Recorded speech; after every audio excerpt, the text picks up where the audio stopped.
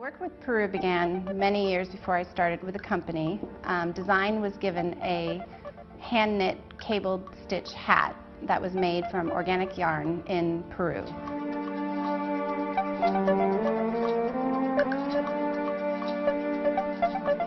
It was a hand-knit hat, and we were kind of a group of us just standing around it thinking, okay, it's about organic cotton, it's about fair trade, but first and foremost, we're a design company.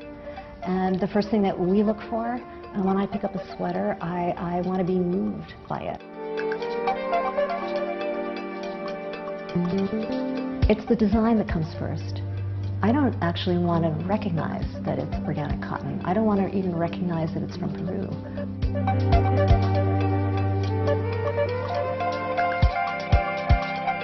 The design process starts with fabric and yarns. We work very collaboratively with these materials for days on it and seeing how things marry together, and it sort of bubbles up to be what the season will be about. The organic Peruvian cotton has this amazing hand feel. It really does feel like cashmere, and I know women in the stores are sometimes, and even I've heard sales associates are like, this is cashmere, it's not cotton. So it's the most scrumptious hand feel I've ever worked with in terms of cotton.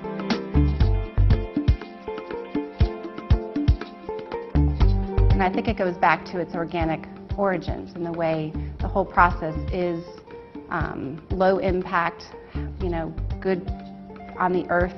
Those qualities make it a really superior cotton. Organic farming is a system of farming that strives to be in balance with nature. There's no use of chemical pesticides or fertilizers or genetically modified seeds, and it's healthier for the farmers in their community. For cotton specifically, people don't realize that what they wear is actually an agricultural act. Every time they choose to put on a shirt and buy a shirt, they're actually making a choice about what we put into the earth. I was working before that in New York in Citigroup doing banking, and my personal interest came from seeing what my father was doing. I saw a future in organics and decided to bring a little of what I had learned during my MBA and all my work there and try to make it something that could be more sustainable.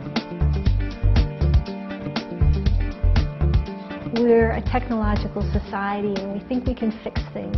We look at inputs and synthetic chemicals. We look at genetically modified seeds.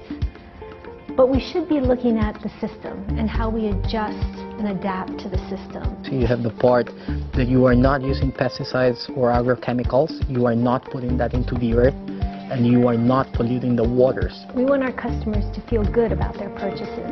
That includes their body and their mind. And our organic program down in Peru helps us with that. So when our customer purchases organic cotton, she's saying yes to a healthy world. She's saying yes to clean air and clean water.